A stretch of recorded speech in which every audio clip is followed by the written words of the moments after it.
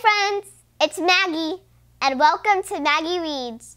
Today we're reading The Dance of the Violin. Ponies, Pet Shop, and Paw Patrol? Sure, but I also love New York City and all things Broadway. Singing?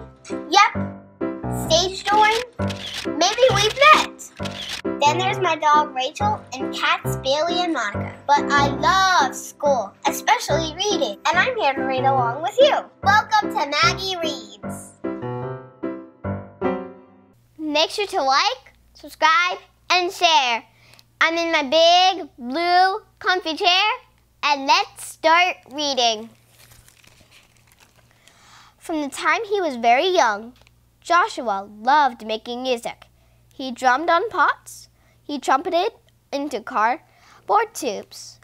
After his parents found him strumming elastic bands, they bought him a violin. When he played his first song, a twinkling star appeared above his head. When he learned other songs, whole stories poured from his violin. One day, Joshua rushed home from his music lesson.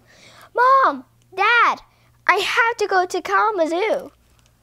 "What's in Kalamazoo?" "A competition. The winner gets to perform with an orchestra. Imagine me playing with the whole orchestra." Joshua showed his teacher the music he wanted to learn. The teacher shook his head. "This is a very difficult piece, even for adults. But I love it.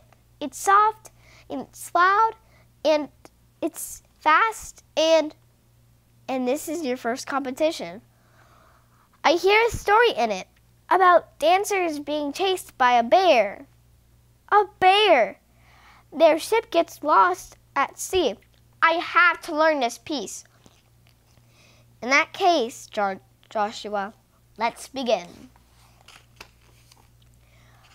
Practicing the tricky fingering made Joshua's hands sore, but he was determined to get it right. He especially liked playing it very fast. "Petricic, slow down," his teacher said.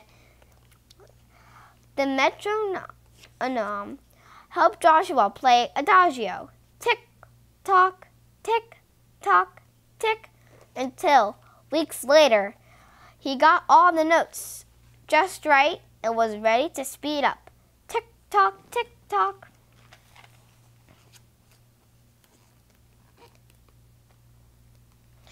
The day before the competition, Joshua's parents drove him to Kalamazoo. For 5 long hours he practiced his music in his head.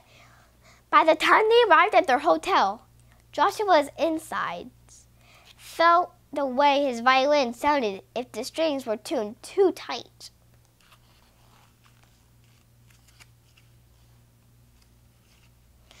That night, he dreamt he was on stage and flipped a switch from the E chord to the G.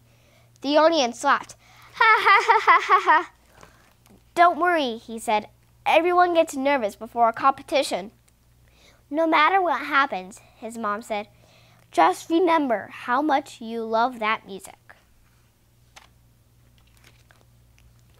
Waiting for his turn to play, Joshua shifted nervously on his chair. He twiddled with a loose thread on his shirt. He wiped away his sweaty hands on his sleeves. The music, once it played, tickled every hair on Joshua's head and vibrated right down to his toes. Another student hit all the right notes, but they hung limp in the air like wet laundry on a clothesline. Next up, Joshua Bell.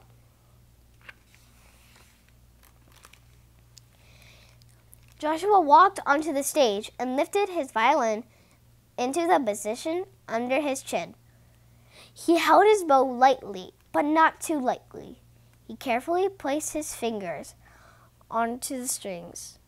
His parents smiled. The judge nodded, and Joshua began to play. Almost right away, scream! A small mistake, hardly noticeable. He kept going.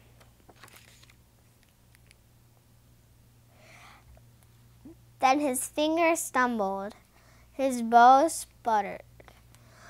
The note swabbled, and a splat. Out tumbled a dancer, flat on her face. Joshua stopped playing. The judge sighed. The competition was over. Joshua turned to leave the stage, but I'd really like to start over. The judge furrowed his brow. All right. Joshua took a deep breath and let it out. He placed his violin under his chin. Again, he raised his bow. Inside his head, 2 dancers appeared, poised to take their first steps. He drew his bow across the strings and made 2 more dancers appear. Soon the notes spilling from the violin were pushing and pulling a whole room full of dancers, here and there, this way and that. Red skirts swirled and black boots twirled. The dancers flung each other dizzily around the room until Joshua felt dizzy too.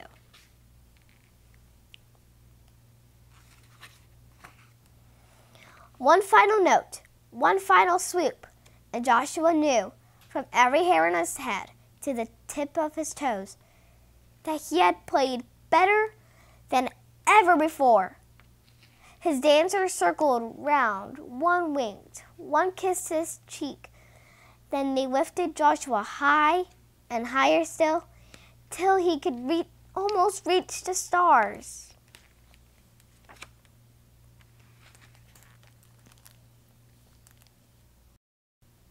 I hope you enjoyed me reading The Dance of the Violin.